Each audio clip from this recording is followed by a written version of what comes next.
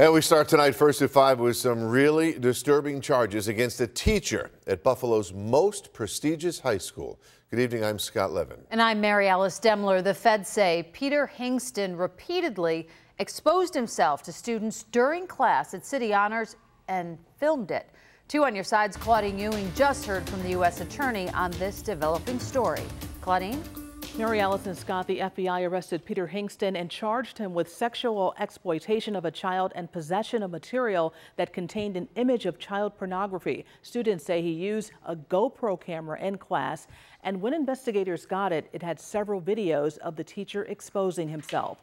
Hingston was a middle school technology teacher at City Honors in Buffalo. According to the district, back in June, a student reported to an assistant principal that Hingston was taking pictures of students in class that made the student feel uncomfortable. School officials called police. The teacher was placed on administrative leave.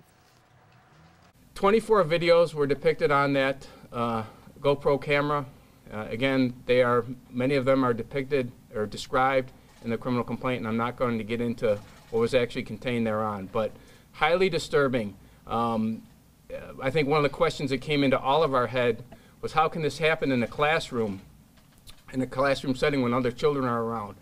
But as with many child predators, Mr. Hingston was very calculating. 59-year-old Hingston faces 15 to 40 years in prison if he is convicted. Buffalo school officials have informed City Honors parents to contact the FBI if they believe their child is a victim. Claudine Ewing, Channel 2 News.